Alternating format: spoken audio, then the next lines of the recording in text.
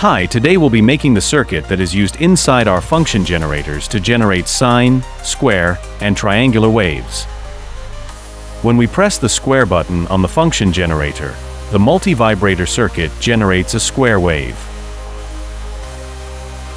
The op-amp multivibrator is a non-inverting op-amp circuit that produces its own input signal with the aid of an RC feedback network.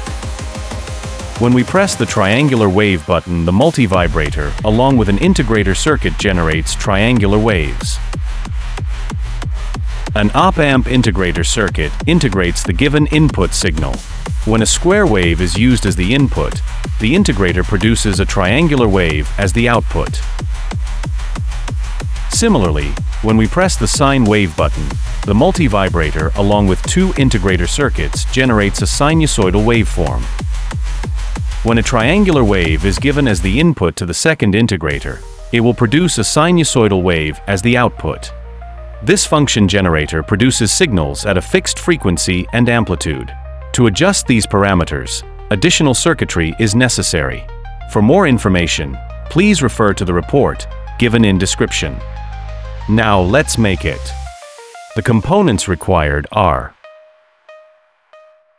make the circuit following the schematic diagram given in the previous slides.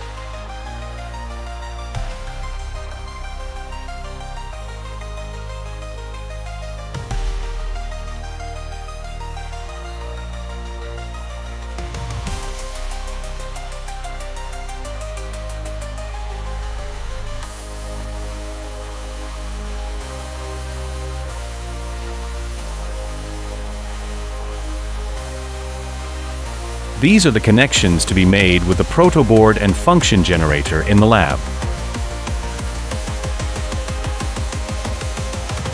Our circuit is almost completed. Let's go in the lab for final testing. Check the protoboard and ensure both the positive and negative VCC are approximately 7 volts using a digital multimeter.